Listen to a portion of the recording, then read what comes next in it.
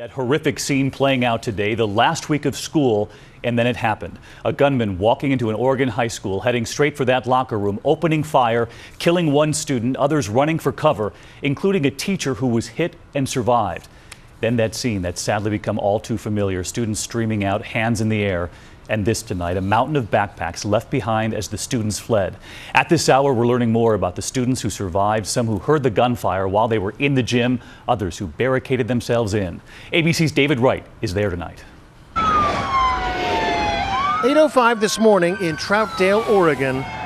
Sirens blaring, police respond to a high school's call for help. Priority call, Reynolds High School. Got a report of shots fired in the locker room.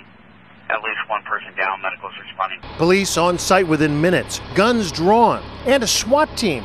Students filing out, hands in the air, their bags searched by law enforcement. I was really scared. I was like this is happening, like this is real. Witnesses say the gunman, armed with an assault rifle, started the shooting in a locker room near the gym, chasing a beloved phys ed teacher down the hall. He was carrying a gun running after one of our teachers, our PE teacher, Mr. Rispler, who actually ended up getting shot. Cameron and Caden were right inside the gym. The second shots, they were really loud and really close. Our friend Tate was banging on the door saying, "There's a guy with a gun, there's a guy with a gun, let us in." So we let him in, and we sprinted to the our weight training room, and we hid in there. 100 students huddled together behind locked doors, terrified, many texting their parents.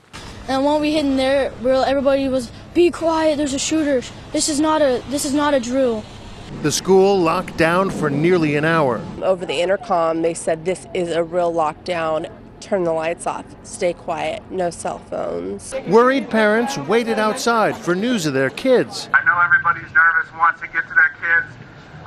We just don't want a mad rush, and we got to counsel everybody. One student was killed by the shooter. The victim remembered tonight by friends.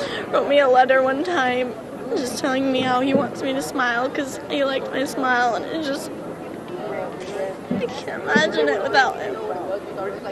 Tonight, police say that the shooter was a teenage male. No word yet whether he was a student at this high school. Authorities say they found him slumped in a bathroom stall and sent in a robot to confirm that he is dead. As for the PE teacher he shot, he's okay. Thankfully, he suffered only minor injuries. David? All right, David Wright leading us off tonight. David, thank you.